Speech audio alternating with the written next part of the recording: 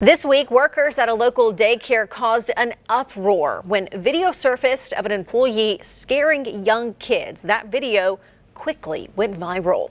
As a result, experts say parents could see a lot of changes in their children's behavior. One of the more obvious ones, nightmares and even night terrors.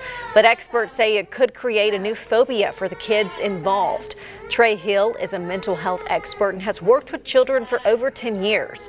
Hill says a big part of this incident is a daycare worker was underneath that mask, which could cause problems with authority. He also gave advice for the parents on how to help their kids cope. Kids are trying to figure things out. They don't have the same neural pathways as we do to understand, oh, well, it's Halloween, that's a spooky mask.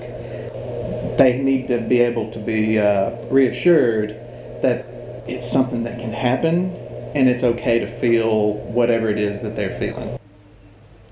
Hill says the children could also experience social anxiety and a fear of being out in public, among other problems.